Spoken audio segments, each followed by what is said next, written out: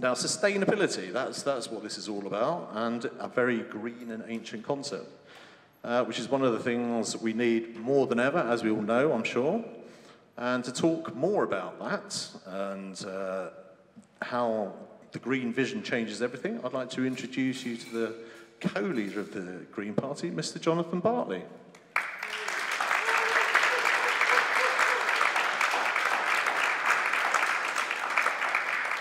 Thank you very much indeed.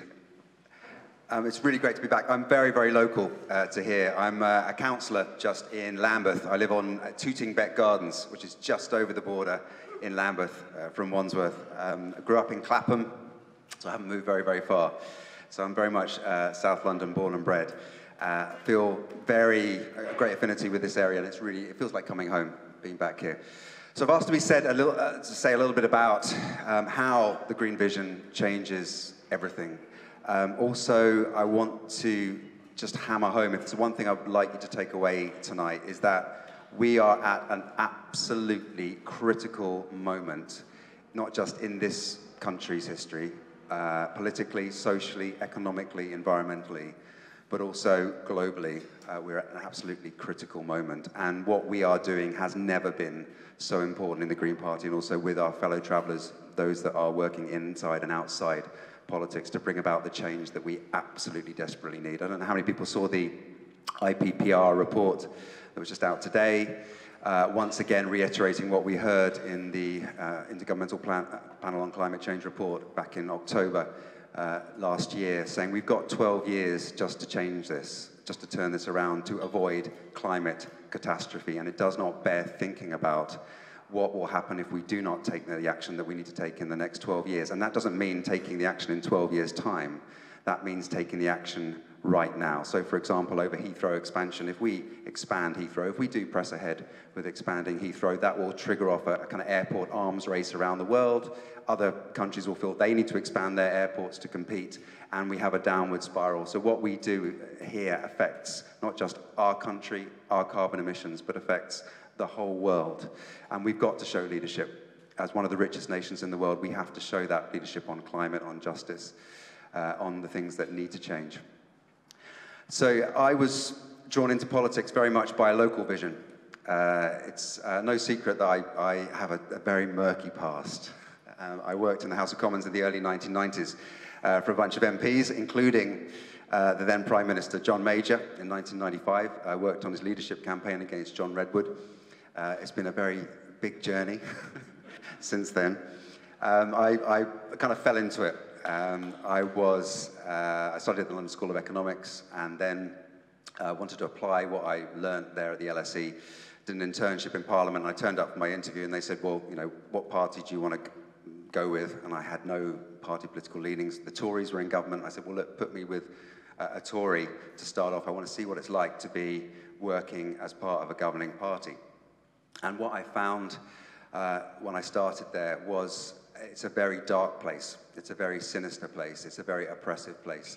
You know, you're taught at university you approach a question by weighing up both sides of an argument, and you come to a reasonable conclusion. You know, climate change. You look at the pros, the cons, you look at the evidence for, the evidence against, you come to a reasonable conclusion. Yes, of course, what the scientists are saying, climate change is man-made, the evidence is clear, we have to take action, and there, you decide what action you need to take. But suddenly you go into the House of Commons, you realize that's not how decisions are made.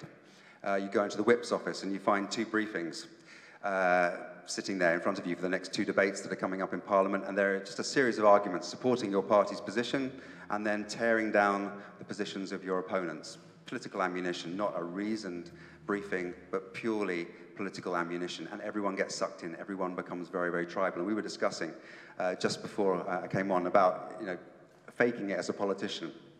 None of us, politicians really feel we should be here. We feel like we're kind of flying a little bit by the seat of our pants. And when you think about all the issues that everyone has to cover, from transport to housing to foreign affairs to defence to education, it's impossible to be an expert in all these things. And most politicians, I'll let you into a secret, are totally faking it. They are flying by the seat of their pants. They just go where the whips tell them. They read the briefings, they defend the positions of their party, they become very tribal, they become very partisan. They have a sense of the values that they believe in, but they just trust their party to deliver it. And you know what? We're in a massive mess over Brexit. And never has it become so apparent that politicians are flying by the seat of their pants. They have no idea how they got here. This is complete recklessness, that we had a referendum where we had no prospectus about what leaving the EU looked like. No manifesto, just a very, very simple question. No reasoned debate, no deliberative process, just a winner-takes-all, yes or no answer. And then the politicians suddenly realize, oh, this is how the country's voted, what do we do now? And we're in an absolute mess because they have no clue what they're doing. They're running around with no guidance, trying to cobble together some kind of deal. You know, it is not any surprise that we are in this position when you think about the way our political system is broken. And in the same way our political system is broken, our economic system is broken, our social system is broken. The decisions that we're making are just the wrong decisions. We are not taking the right decisions to get us where we need to be, and the situation is becoming absolutely critical. And climate change is so much bigger than Brexit. So much bigger than Brexit. If you think Brexit is an important decision, climate change just outweighs it by multiple times. And friends, I really believe, and I'm not going to mess around because I don't believe we can mess around any longer. This is no time to be saying we need to kind of just vote tactically to get the Tories out, because the stakes are just too high. We need to be voting Green, and we need to be voting Green in every single election. We need to be going out and telling people to vote Green in every single election, because unless we do that, we won't get the change that we need.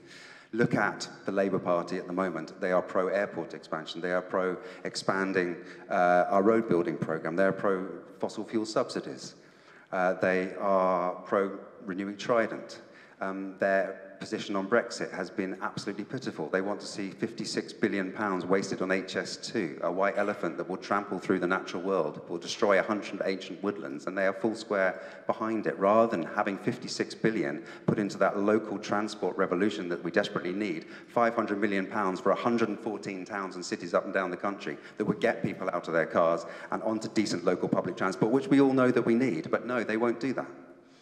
They're making the wrong decisions. They are not showing the leadership. I retweeted Rebecca Long-Bailey this morning, who on the back of the IPP report said, if you want to see green action, vote Labour. I just laughed. It's ridiculous. There is no green transition in the Labour movement, in the Labour Party. If you want to see the change, you've got to vote Green. Because why is air pollution at the top of the agenda? It's because people have voted Green, particularly in London, for 20 years.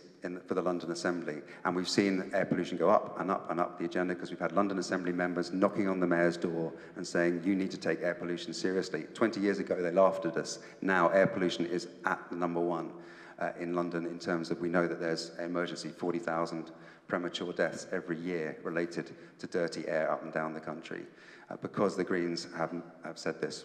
They said we couldn't do a living wage. It was Greens in the London Assembly that got the living wage adopted for the London Assembly for mayor and on councils up and down the country. It is Greens that are getting the climate emergency adopted at local authority level. And when you get a Green in the room, things begin to change. Local politics was what really brought me into politics. It's when I kind of joined the Green Party, when I saw that actually a difference could be made. And I'm now leading the Green group on Lambeth Council with the official opposition in Lambeth. And we just got Lambeth Council to pass a motion to declare a climate emergency 2 weeks ago, which is great. And you know what was so funny is as soon as we tabled the motion, even before the council meeting, Labour put out a press release saying, Lambeth will be the first London borough to declare a climate emergency. And we thought, yeah. Where Greens lead, others follow.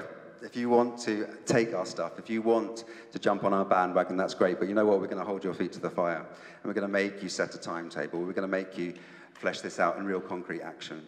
And one of the things I love about the Green Party is that we're happy, to change the agenda. We're happy when things change. We don't have to take the credit all the time, but we know that actually it is us that is changing the agenda. This really hit home to me when I was working in the House of Commons in the early 1990s. One of my heroes was Tony Benn. People of my age will remember Tony Benn. How many people remember Tony Benn? Okay. So he was a Labour backbencher, and he was quite outspoken, passionate about his politics. And for 50 years, he worked at the coalface in the House of Commons. And he was a Marmite politician. He divided opinion. You either liked him or you loathed him.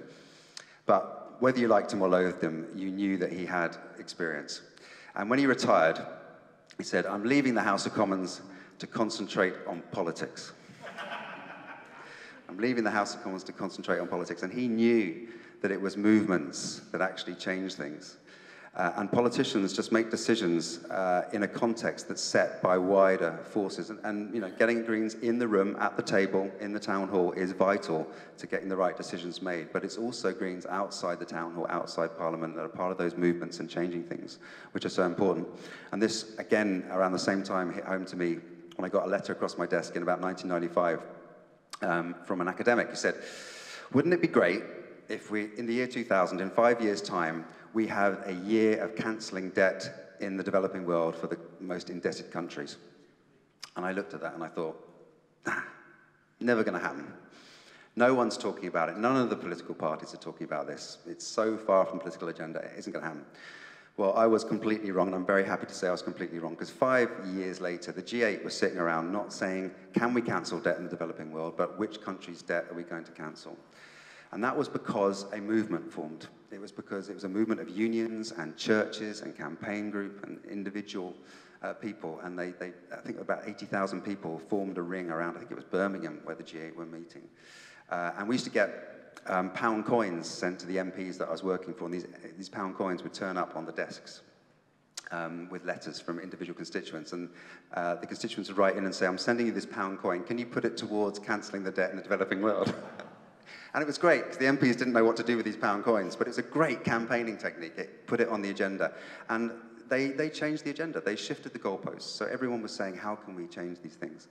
And the Greens have been doing that. Now, one of the reasons I feel we're at a pivotal moment is that over the last 10, 15 years, we've seen the far right, neo-fascism, and I make no bones about it, in the guise of UKIP and other far-right parties and certain elements of the Tory party, shift the whole agenda in the wrong direction. And they haven't done it by getting lots of MPs at Parliament, they have done it by getting big vote shares. You think back to the kind of polling levels they've got, 14%, 16%. Fewer MPs actually than the Green Party at Westminster. But they shifted the whole agenda because the other parties knew they had to go after those votes to get them back. And we saw Labour and we saw the Conservatives both capitulate to the far right in this country. They sold out on migration, they sold out on freedom of movement, they allowed UKIP to set the agenda, and they allowed this whole country to go to the right in the wrong direction. And there is only one way of getting our country back in the right direction, and that is to vote for the Greens. We've got to send the country back in the right direction. We've got to have that powerful, strong vote for the Greens. So the other parties in the centre, the vapid centrism, they're after getting those votes back from the Greens. Now, we're seeing this happen right across Europe already. We're seeing this in Germany, where the centre ground is just disintegrating, and it's becoming a battle between the Greens and the far right. We're seeing it right across Europe. It's emerging, and this is how the new politics is going to look. I'm making a prediction now over the next few years. It's going to be a polarisation, where the centre ground is just going to disintegrate, and it's going to be a battle for the soul of the country. And it's going to be about those who will stand unequivocally for migrants, for refugees, for taking action on the climate, for social justice, for proper wealth redistribution. And it will be, on the other side, those that are going to look in, are going to build walls, not bridges, are going to scapegoat the migrant and the disabled, who are going to say, actually, we can get by just cutting taxes and make ourselves into a bargain basement tax haven. And that's why Brexit, incidentally, is so important. That's why people's vote is so important. That's why we've got to stand unequivocally for staying within the European Union, for building bridges and not walls, because that is a fundamental part of that battle that's being played out right now. One of my, I think, most difficult moments over the last 2 years after I became co-leader was, one of the first things I did was go over to Calais to visit the refugee camps there.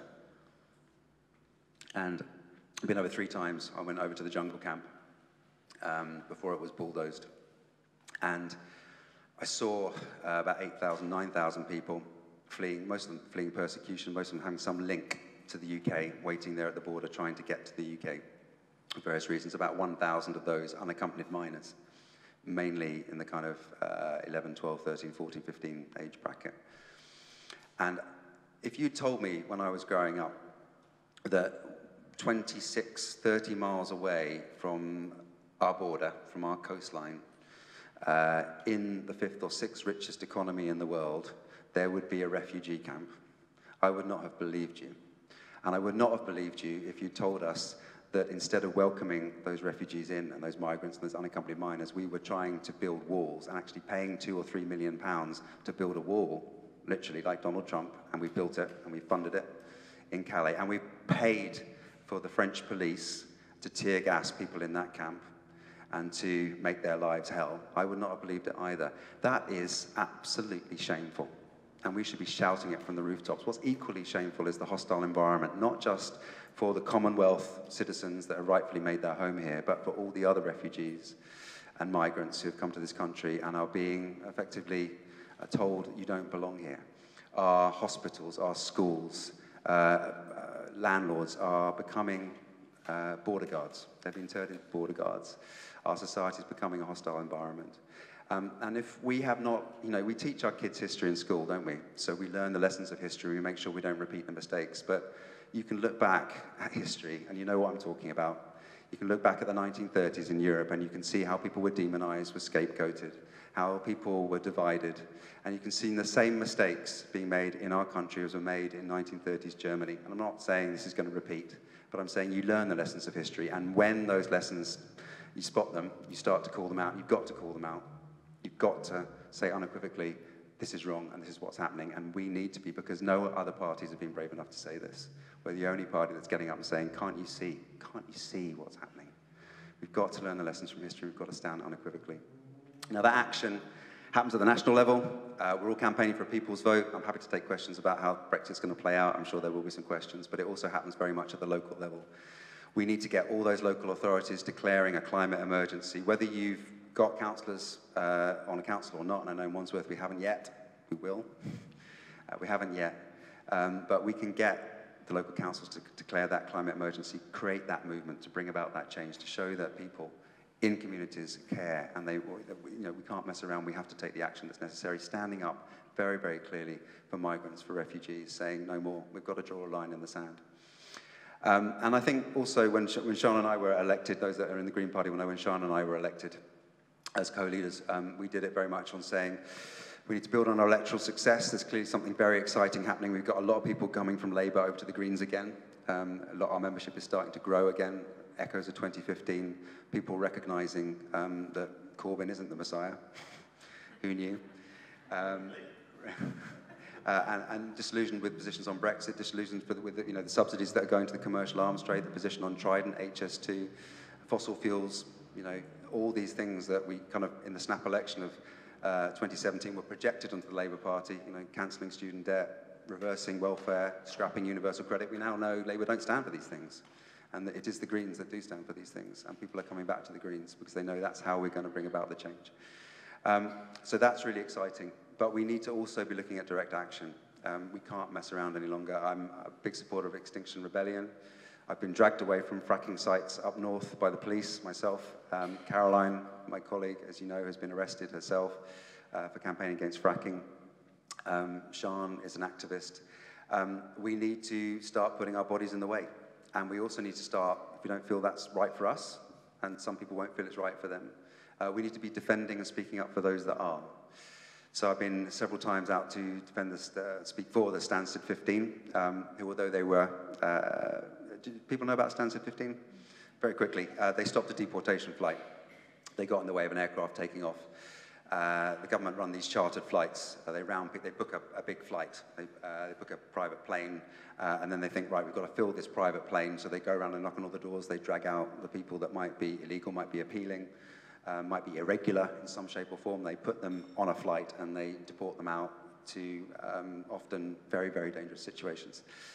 And the Stansted 15 stopped a deportation flight. They got in the way of the flight. They stopped it taking off. And many of the people on board that flight then appealed. And of course, were allowed to stay because they should never have been on that flight in the first place. They were vindicated. But the Stansted 15 were then put on trial facing terror charges of endangering an airport, anti-terror legislation that was passed. They were tried under anti-terror legislation. They faced life imprisonment.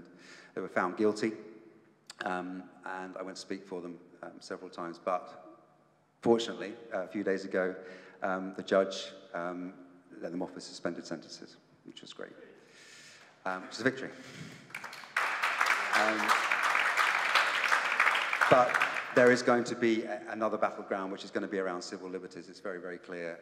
Increasing use of injunctions against protesters at fracking sites, protesting against HS2, standing up for migrants. You know, this is the new territory where we're going to have to fight very, very hard.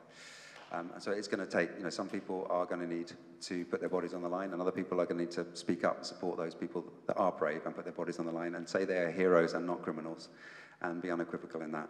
So that is another exciting, I think, frontier that we're going to have to face. How am I doing on time? I've got a minute. Okay, I can stop now. I want to take questions, because I think probably having the questions, I've chucked a lot of stuff at you, and having those questions, I think will probably be more informative. But I want to reiterate that the London elections that are coming up, which is the big thing that we now face, and we're going to hear from one of our candidates in a bit. I'm really looking forward to hearing that. It is a real chance to bring about huge change in London. Our London Assembly members, we had Darren and Jenny from 2000 to 2016, and they've had Sian and Caroline since 2016. The elections happen in May 2020, next year. There's a good chance that we could increase the number of London Assembly members, which would be great. It's a proportional system, which means that every vote really does count, and Londoners, you know, do very much vote with their heart, which is really great. We've seen our Green London Assembly members get climate emergency declared at the mayoral level. We've seen protecting youth services and increased investment. We've seen protecting the walking and cycling budget, fighting cuts, advocating and getting successfully a living wage adopted. Major, major change. By having Greens in the room, it really does make a difference. So I'd really encourage you to get behind that campaign, get behind our candidates, knock on doors, put those leaflets through doors, spread the word, that every vote will count, and we will see, I think, a big change in London in 2020. We have the last two London elections become London's third party. We've come third in the London elections consistently in the last two. And you know, we need to build on and consolidate that success and make it very, very clear that we're here to stay. One of our ambitions is for the Greens to become the third party in the UK. That's what we want to see. I think that's really achievable, and I think we learned anything from the last 4 or 5 years is that some very, very seismic change happens in a very, very short space of time. We've seen the big Green surge in 2015. We saw a big surge to the SNP. We've seen a big surge to Momentum and to Jeremy Corbyn. We've seen the Brexit referendum. We've seen Trump elected. You know, things are happening which none of us would have predicted if we were sitting in this room 4 years ago. Seismic change is happening. And I would urge you to get stuck in, watch this space, because change is coming, and there is real cause. Despite all the despair, there's a real cause for hope. I do believe that we can change things. I believe we really, really can make a difference. I believe we can turn this around. We can bring about the change that's needed in the next 12 years to avoid climate catastrophe. But it requires us to get stuck in and make it happen. Thank you very much.